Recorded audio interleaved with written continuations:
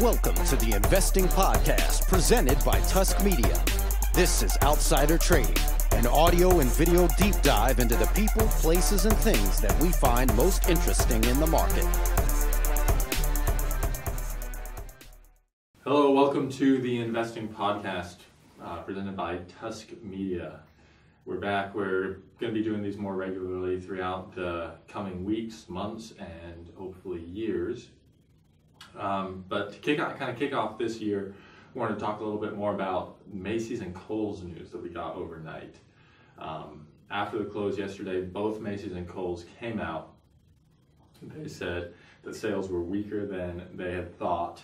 Both of them tried to argue that it was still within their guidance range. Nevertheless, they had to bring down guidance. So that is not a good situation for these retailers to be in. Consider just a few months ago, these retailers came out and said things were actually better than expected, and you saw Macy's and Kohl's and Michael Kors all ripped to the upside. Turns out not to be the case. All the department stores have all these different initiatives going on. Macy's is selling real estate assets, and they're also doing, they said that this year was going to be a transition year, but it's looking like that's going to continue to bleed through.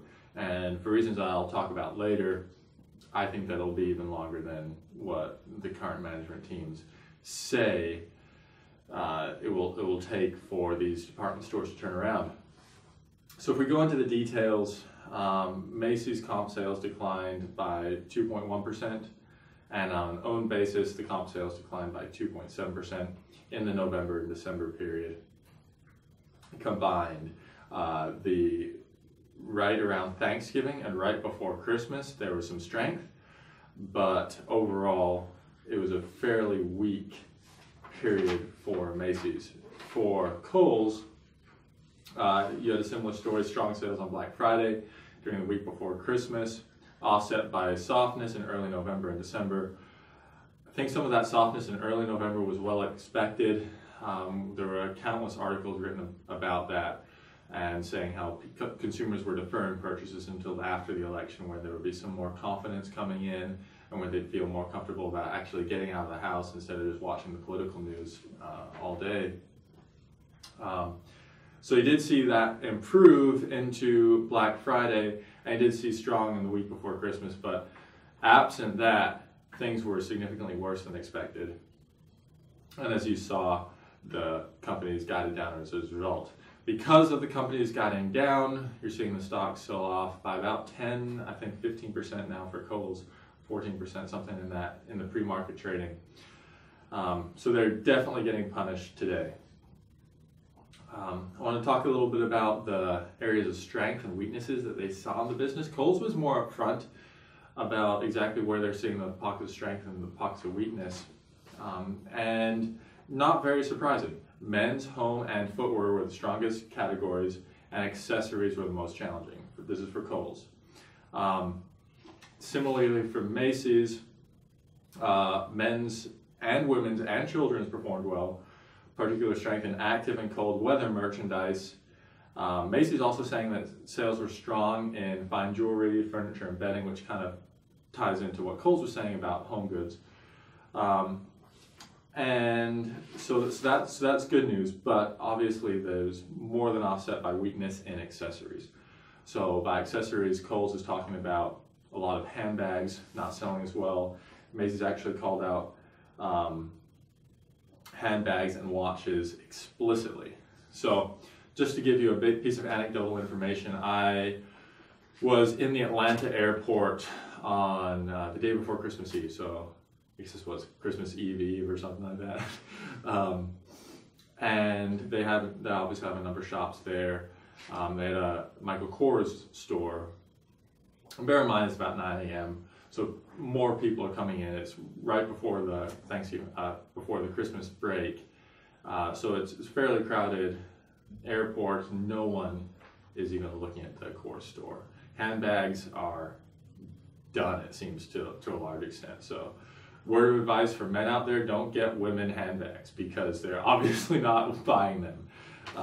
It's just word for the wise there. But that's hurting Macy's and Kohl's.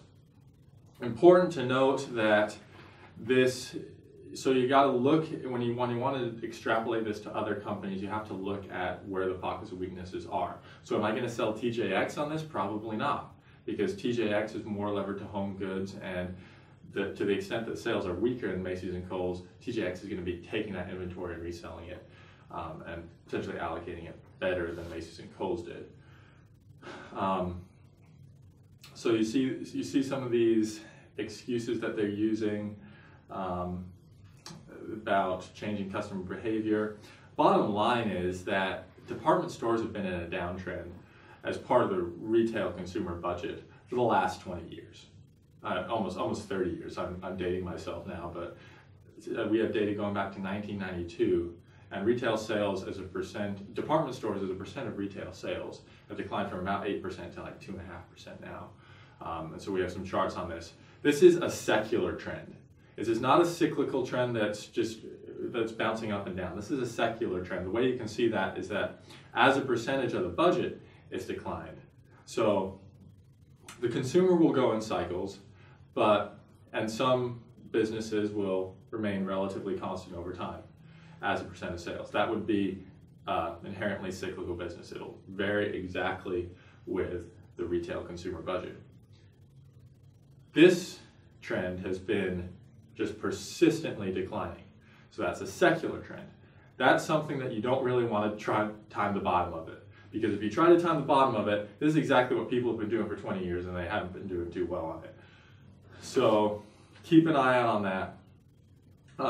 There we have a chart on auto sales. You can see how that's more of a cyclical issue. It varies quite a bit, but it gravitates toward that 15 to 20% of the retail consumer budget. And then you have the positive secular story, and that's non-store retailers. So you see a lot of those department store sales switching to non-store retails, and that's a trend that has continued even through the end of 2016. So Macy's is looking to continue to shed assets and sell some of the real estate. Now, Macy's is selling real estate, and a lot of people think that's a good way to more effectively allocate capital. My thinking is that, if they are selling real estate, then they are inherently admitting that they are not the highest and best use for this property, which is an indictment on the forward trajectory of their business. But you look at some of the real estate that Macy's has, and you look at the Herald Square asset in New York, and I was just there a month and a half ago, and it's an enormous store that really dates itself. I mean, this is not a 21st century building where you want to go and buy product. I mean, that's just not how it operates now.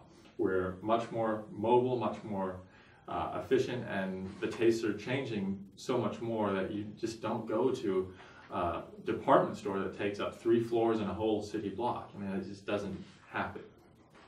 So Macy's continuing to sell real estate, and a lot of people like to evaluate on that. My guess for where they're just on a real estate value they should be is around the $30, maybe high 20s. So you could look at that as a margin of safety, but then also remember that a lot of businesses that are in decline, they tend not to liquidate when they have a net cash balance, or they tend not to liquidate at the best time. So just bear that in mind. So where I would be buying and selling the stocks, I wouldn't want to own either as a long-term investment. I think that Macy's has problems just in their, in the space where they're located. They complained a lot last year about foreign tourism spend was down because of the strength in the US dollar relative to especially the euro. So they should have had an easy comp, but they weren't able to do that. They said they did have Kohl's said they had some strength in the Southeast, Mid-Atlantic, and Northeast, which would imply that tourism spend was up. But what does that say about the West, Midwest, etc.?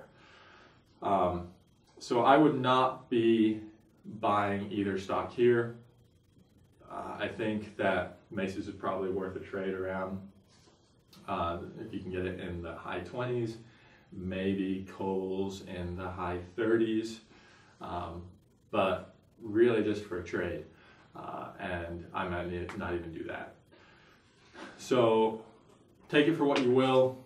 2017 is another year. It'll be interesting to hear what these the management teams of these companies say when they report actual earnings. Inventory will continue to be important to watch. So keep an eye on that. We'll give you an update. But right now, not good news for Macy's and Kohl's. And the tale of the tape is that, this is not good news, and the stocks are down significantly. This has been the Investing Podcast by Tusk Media. Follow us on Twitter, like us, download the podcast, and subscribe. Thank you. Tusk Media is a subsidiary of Narwhal Capital Management. Ratings and reviews of Tusk Media content are not to be construed as endorsements of opinions, analysis, or services offered by Tusk or its parent company. The opinions and predictions shared here are professional beliefs at the time of publication. We are not under duress from any of the corporate entities mentioned. This is not a solicitation to take any particular action. Although we are investment advisors, this information should not be considered investment, legal, or tax advice. We strive to be as impartial, insightful, and accurate as possible. We base our opinions, analysis, and calculations on information we believe to be reliable, but we cannot guarantee its accuracy. We can, however, guarantee that our opinions will sometimes be flat out wrong due to a variety of factors. Employees and clients of Narwhal Capital Management may or may not hold positions in the securities detailed and may or may not hold these positions in the future. A full list of all securities purchased, sold, or held during the 12 months preceding the date of this publication can be provided upon request. Unless otherwise noted, all data accessed via MarketWatch or the Bloomberg terminal. Past performance does not guarantee future results. A copy of Narwhal's Form ADV is available at the SEC's website, www.advisorinfo.sec.gov, or from Narwhal upon written request.